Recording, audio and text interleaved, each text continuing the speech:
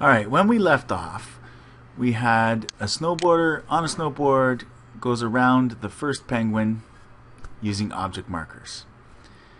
Now I do notice, if I restart this video, that there seems to be a slight pause in between each animation.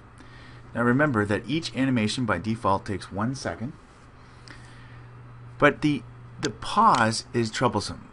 If we could smooth out that animation, it'd be much improved. So in order to do that, we'll go back to the code. I've got 3 movements here using object markers, and if I click on add detail, I can change the animation style so that it begins and it ends abruptly. By doing this, I get a slightly improved transition between animations. Next, we want to get that penguin, after the snowboarder goes around the penguin, to lift up its wings and spin around. In order to do that, I select my penguin, select its left wing shoulder, and we will turn that backward about 1/8 of a turn. Let's see how that works.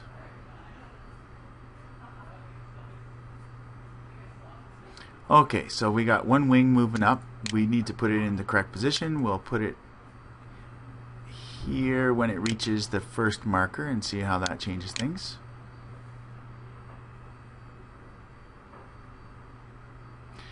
Now that's kind of weird. Let's work on the other penguin's wing. Right wing shoulder, have it turn backward, same amount, and run it now. Currently, it's doing the animations in order. You'll notice when I restart, snowboarder moves, one wing moves up, the other wing moves up, snowboarder moves and continues on his way. I would like those wings to move up at the same time. In order to do that, I use a programming tile called a do together. I drag it into my code editor and now drag the 2 animations that I want to happen at the same time. When I run this, both wings move up at the same time. Let's do that again and get the snowboarder moving as well in that do together.